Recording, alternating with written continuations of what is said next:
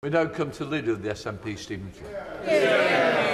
Mr Speaker, let me start by echoing the sentiments of the Prime Minister and the Leader of the Opposition in relation to Holocaust Memorial Day. Truly horrific crimes that we must never forget and endeavour to ensure are never repeated. May I also send my heartfelt thoughts, and indeed I hope those of all across the Chamber, to the firefighter who's in serious condition in Edinburgh at this moment in time following the blaze in Edinburgh just a few days ago. Mr Speaker, may I ask the Prime Minister, what advice would he have for individuals seeking to protect their personal finances? Should they seek out a future chair of the BBC to help secure an £800,000 loan? Should they set up a trust in Gibraltar and hope that HMRC simply don't notice? Or should they do as others have done and simply apply for non-dom status? Prime Minister.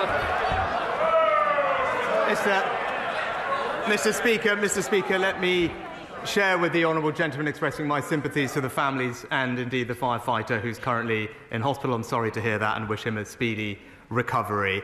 Mr Speaker, I'm proud of the record of this government is supporting the most vulnerable in our society. Just this winter, helping all families £900 with their energy bills, raising the national living wage to record levels and ensuring that our pensioners get the support they need. That's what this government is doing to ensure financial security in this country.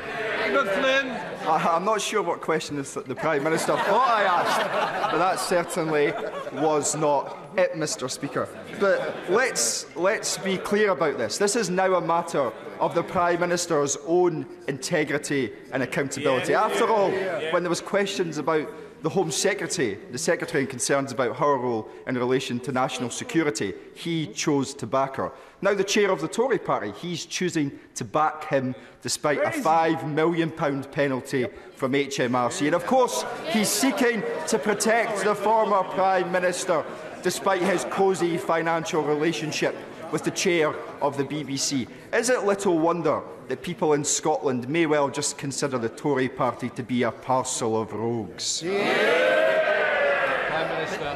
Mr Speaker, what I am standing up for is proper due process. That's why we have an independent adviser. It's right that the independent adviser conducts his investigation. That's how we will ensure accountability, and that's what I will deliver. Roberts.